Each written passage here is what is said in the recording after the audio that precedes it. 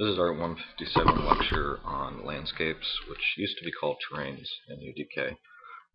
If you find documentation, it's actually kind of hard to find it because a lot of it's for the older system called terrains, which is this button here. We're going to be using the landscape mode. You can actually kind of use the terrain editing mode and go back and forth, but it's not recommended because it's a little buggy and they're basically phasing out support for it. So we basically, as you can see, here's the old window. What we want to do is I just created a blank layer, and before we do anything, I want to add a directional light. Now, directional light basically is like the sun. In some programs, it's called a parallel light as well. And all I want to do with this is just make it slightly angled, and in this view, make it slightly angled as well. Now, we're not going to notice this till we make the terrain, but or landscape, but the thing is it'll be helpful so we can actually see the depth. If you don't have a light, you're not going to see the depth on the landscape.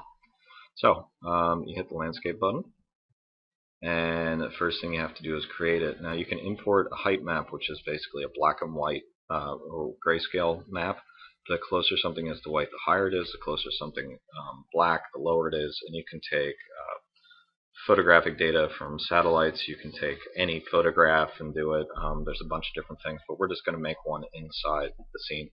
So before we can create the landscape, we have to tell it how many vertices. And I'm going to make a relatively small one. I'm just going to do 127 by 127. And the instant you get that data, and I actually provided a chart and the instructions that you kind of need. You can play around, but usually it's a factor of 2 minus 1. For the vertices, and you'll see that there's different quads, which is basically how many subcomponents there are, and there's 4 sections in this whole item, and you can change that as well. The components have to do with how if you want to cut holes in it to create like caves and openings. Each section basically or component has to be its own thing, and then the quads are basically the little squares. So once we get this all set up, we do create landscape, and voila, you can see here's our landscape. And at this point, there's nothing happening to it. It's pretty well flat. And I'm just going to maximize this so you can see kind of what's going on.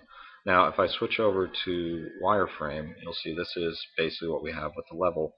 And if I go in here and I do component mode, let me zoom out a bunch so you can see this. There's actually, if I hold down the control key and click, there are actually 4 different components in this scene. Let me click off and go in and select them. Now another thing you can do is you can add a component. You can see with me doing this, we're actually getting more components that we can kind of add and build. So you can always build off, and you can also do a select. So those are some different options you have as far as adjusting the map and getting different information about it. And actually this only has 1 component, sorry, as opposed to multiple ones. So you could go back and redo the setting or just build it out. I'd recommend usually keeping it small and adding stuff as opposed to going the other way, because usually what happens is people make areas that are too big. And if you want to blast holes in something, this is what you use to remove an area. If you're going to make a cave or an opening, you need to do much smaller sizes, components, and it kind of takes a while, but once you get a sense of the scale, you can work with it. Now, the big thing that we want to look at, and the interesting part, is if we go into the paintbrush, this is where all the fun is, and you'll see that you get this hovering, and if you hold down the control key and the left mouse button, it adds and builds it up. Now, right now you can see the tool strength is pretty aggressive. I'm just going to undo that and do something that's a little less, and then do it again and increase, and there's an option for size, so it's how much influence you have on the space. And then the fall off, which is basically how it behaves, and then there's a couple other settings as far as what you can do with it. Holding down the control key and the left mouse button paints up. And let's just switch this over real quick. So you see if we do the clay, it'll basically continue going up, and it's a little smoother than having it off. If not, it'll go to a default value, which is where your target value is. So you adjust the strength, which is how much influence. Now if I hold down control and shift and the left mouse button, what it does is it creates, you can see gradually we're creating a hole. So this is how you delete material, and you basically just go back and forth and continue working until you get a terrain that you like. The biggest problem with the terrains is getting the edges to look right. That's why sometimes people do mountains or they do blocking volumes or stuff so you can't go outside the scene. But that's just, or people, older versions is you basically would add a plane that's water in the scene, and that's why a lot of older games have islands. So we got this set up, and you can spend a lot of time just adjusting. There's different things like erosion. You can do leveling things out, smoothing it. So there's a lot of controls that you can do, but the easiest way to learn is just to kind of play around with it.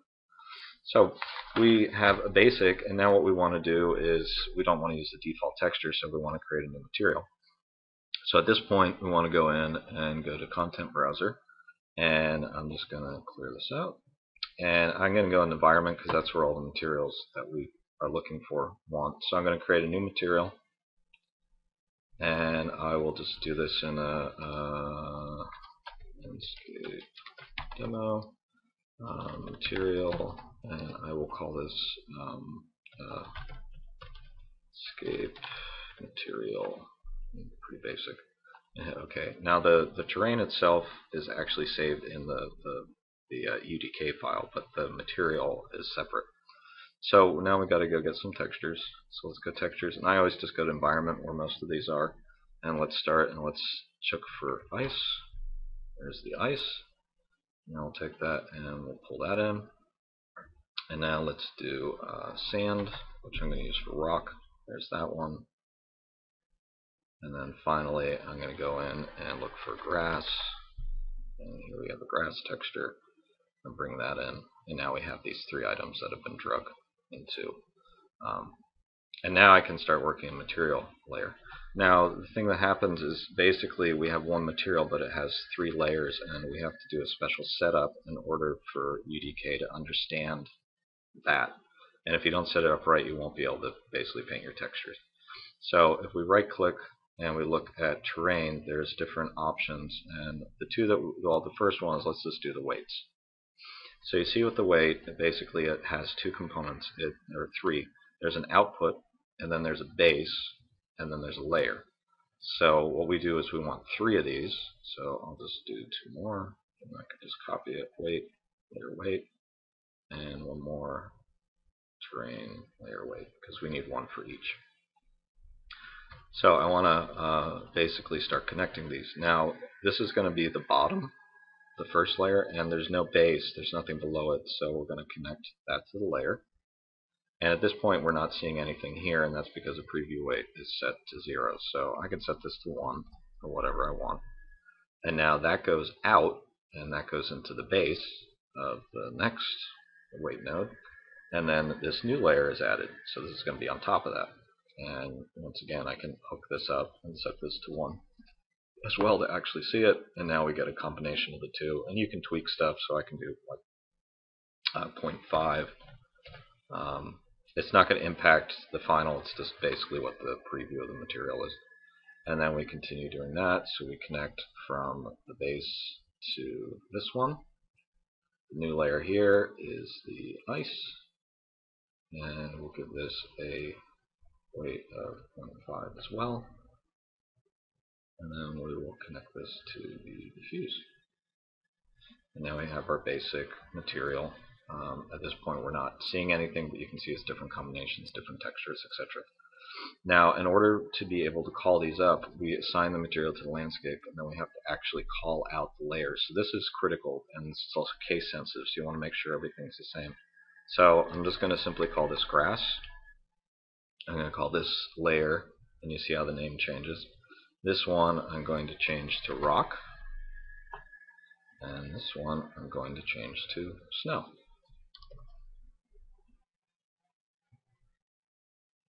Okay, so now I have this all set up, so I have my different samples. I assigned each one into a layer, and then I chained them together using the terrain weight option, and then I put those on diffuse. And be aware that you can also do normal mapping, so you can get texture, specular, everything. So I'm just showing the diffuse, but you can do a lot more with this. And now I want to save this material. And let it build, and close it out. And the first thing you need to do is you need to save it, because basically if you don't save the material, you're not going to see anything. So I'll go into my landscape demo, and I'll clear this out, and you'll see there's my material, and I just want to save this, and I'm just going to put in my custom folder package, and make sure you ship that as well. now go up and we can find it, landscape demo. There's some material. You can see it's not loaded, but once we assign it, it'll get loaded. So go back, and we're in landscape mode, and we already have this selected. If for some reason you have multiple landscapes, you have to go and make sure you have the right one selected. We're going to hit F4, landscape component, and actually LOD. Oh, we're in component mode. Let's go back out and actually select the entire object. Okay, so F4, now I have the whole thing. So sorry about that. So you actually want to get out of landscape mode, and you can see there's two options. Last week we talked about physical materials, so you can change the sound. And then here's the landscape material, which is what we're interested in. So highlighted landscape material and loaded it up. And the instant you do it, something really weird is going to happen. And let's close it out, and you can just give it a second, because what it does is it renders and assigning the material and those types of things. So now it's assigned, and the first thing you'll notice is that basically the landscape is gone, and that's because nothing's been assigned to it, even in unlit. So when we go back to landscape mode and open it up, we have to basically change from edit mode none to edit. And once we do that, then we basically want to come in and we want to start adding layers. So the first layer we did was called snow, and I'm going to hit plus. And now you can see it loaded up the material. You can also assign a custom physics material, those types of things to it. So you have a lot of control here, but you have to make sure the name's right and you do it in the proper order, and if not, it won't work. So like I have a capital R, that's not going to, or capital O, that's not going to work. It has to be lowercase and proper. And then finally grass, and you'll see that even though I typed in grass, I have to click it and create one more blank, this option, in order to load it, and now I have my three different layers. So this is pretty simple. You highlight whichever one you want, and you use in the same brush. And let's just make this big so it covers the whole thing. Hold down the control, left mouse button, give it a second because that's loaded the material up into the buffer, and voila, you can see we get this. Now the size is obviously really off on this. So if we go back to the material, let's go to content browser and open up the material again and look at it. The thing that's missing is right now the UV coordinates, or the way that the texture is assigned to the terrain, is it's basically each component's getting the entire texture, and we don't want that. So we'll go into terrain and we will do layer coordinates, and now we get special UV mapping that enables us to override and control this. This is specifically for landscapes. And you need to hook up. Now you can do one for each one if you want to change the size of the textures. These all kind of have the relative same scale, so it's not as big of an issue. But I want to change that, and I'll just show you what happens if we just do the default. So I'll just save this out real quick. You gotta wait till it re-renders it, so it always takes a little bit of time. You just have to be patient. It also depends on your graphics card and the processor speed, because you can see it's basically applying the changes in the update. And then once it's done, we'll go back out and we'll see, and now you can see all of a sudden that it's microscopic. So that's not going to work either. So let's go in and try to find a compromise. So I'll change the map scaling, let's say to 5, which will make it 5 times bigger, and hit save. And then if you do a point, like 0.1, that would be 10 times smaller, which you wouldn't necessarily want. And the big thing is finding a balance between the tiling of the texture, and also remember when you bake the lights and you render out the scene that it'll hide some of the details. So if there's a little bit of texture, it's not the end of the world, because you're going to be pretty close when you actually see it. And also if I go into light mode, you can see all of a sudden there's shades, so it kind of changes it. It depends the relative scale of your scene. And you kind of need to bring in your character and play in order to see that. So now I have that layer added, and now let's go in and actually let's just go and do the snow, because then you'll get an idea of what we need to do. So let's close this out and go up. I'm going to make this smaller and decrease the follow up. Smaller, and do this, and now we have this. Hold down the Alt key, give it a second to load up once again. And now that's going to have the same scale. And if I slowly rub this and add it, you can see now I'm gradually adding snow to the layer. If for some reason I want this to have a little bit of snow, I can come in here and add it as well. So you can get really cool results, and there's no limit to my knowledge of how many layers you can do. Just be aware that the more you do, the a little bit more processor intensive. So now you can see I've added that, and I've created some more sense into terrain. So that's how that works. And at this point, those are the basic things that you kind of have to be aware of in order to make it. So you basically create the landscape, you sculpt it, and then you create a material, you bring in the material, and then you paint on the layers of the material as you want to. And it's fun, and it's pretty easy. And then if you want to change stuff, you adjust the texturing to increase and decrease the size of it. So the other tool that we have at this point is, now that we've added the texture, we want to add some actual items to it. And they have a thing called the Foilage tool, and you can use this to assign grass, static meshes, or different leaves or trees. We're going to go in and just pull up the content browser, and let's clear this out.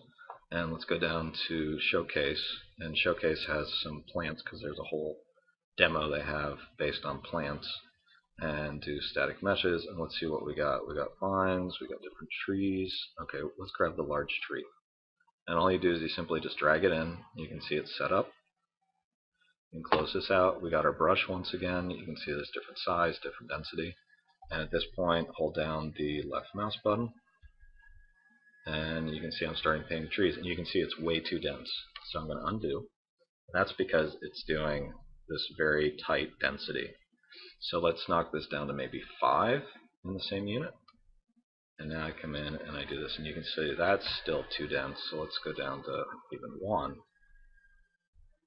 And go in, and now you can see every so often we're getting trees. Now the thing that's going to happen is all the trees are going to look the same. So what you want to do is you can go in and you can start to do different things. You can change the angle. This is basically the angle, so that you can see this angle is pretty far. We don't want to go past a certain angle.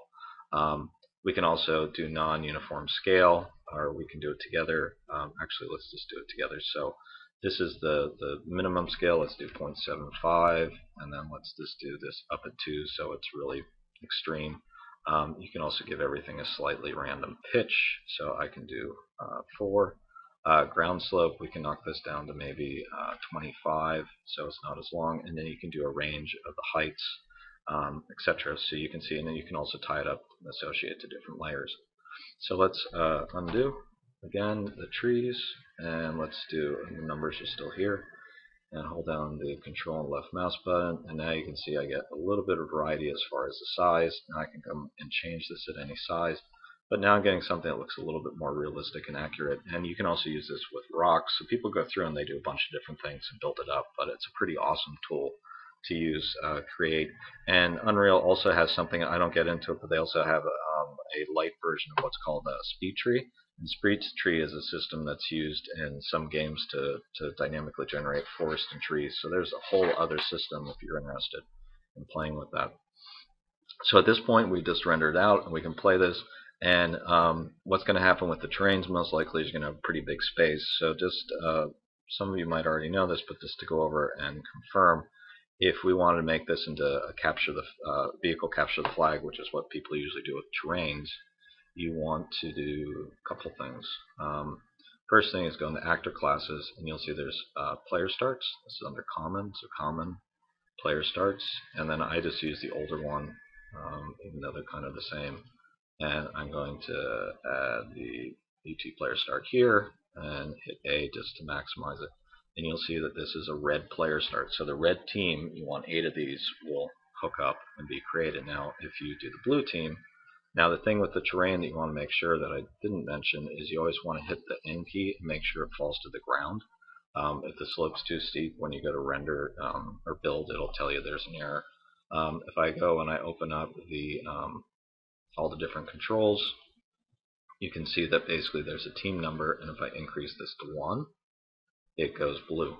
So blue team is 1, and then the other one is 0, the red team. Now the other things we need is navigation. You want flag base, so you only want 1 of each. Oh, I didn't have it highlighted, so there we go. So this is a flag base. There's no flag here. The flag will not appear until the game starts, so it's kind of a placeholder and dynamically generates because the flag is a dynamic object that you can move around. The same with the blue flag, so you just drag those in. And then the final thing you need for the vehicles is the vehicles themselves. So if I grab, like, let's say the cicada, and I bring this in, this is a placeholder for an object. It's actually a factory, so it dynamically generates it. And if you hit F4, there's some other options. Start neutral means that either team can use it. If you turn that on, if not, it'll be whichever one it's close to. And there's some other controls you can do as far as what you can do with the vehicles and what you can't. So you would add that and build it. And then the game type that you need in order for this to work is you do File and Save As, and it needs to be a VCTF, so Vehicle Capture the Flag dash my level, or my escape, and hit save. And let's just, I'm going to get some errors, but let's just build this real quick and just run around so you can see what it looks like. Oh, I have global elimination on, so it's going to take a second. But those are just the basics, and I'd like everyone to play around with the vehicle capture the flag. The other thing you can look into is playing around with the lighting. If you have light mass, the nice thing is you just need the one directional light, which represents the sun, and it'll automatically start to bounce around, and you'll see that once this is rendered, we're actually going to get lighting in this area as well. The other thing you can do is if you go back to static meshes and you look, there are pre-made sky domes, and you can bring those in. The default level has a pretty fancy one, but there's different sky domes that come generally in the environment. You can find them. I think there's one for night, one for day, one for stormy, and it's a giant sphere, and you just basically bring it in, and now you have the illusion that there's an environment around the entire space. Now this is taking a while just because the terrain is much more complicated. There's more vertices. So let's see how this goes, because at this point I might. Okay, we're slowly rendering it out, so we're getting it. It's just the complexity of the level is a lot more than your normal level. You do this once and you get it right, it's going to look really nice, so it's worthwhile just waiting for it. Okay, there we go. So landscape, okay, yeah, this is a mobile issue. And close. And you can see that what I have is there's actually lighting here, and then it's also connecting it. The one thing you might get an error of is you have to make sure that there is a path connecting the base to all the other player starts. If not, you're going to get an error because the bots won't know which way to go. So you have to make sure that you're going to have to connect it, and you might have to add, which we've done in previous, add an actor. You might have to add a path node and manually come in and grab this object as well, and manually say that I want you to, where is it, path options. You can force a path so that you can connect things across an entire scene, so that basically the bots and the characters can see everything. If you don't have stuff connected, you're going to get errors and it's not going to work. So that's the end of that lecture. Everything's online.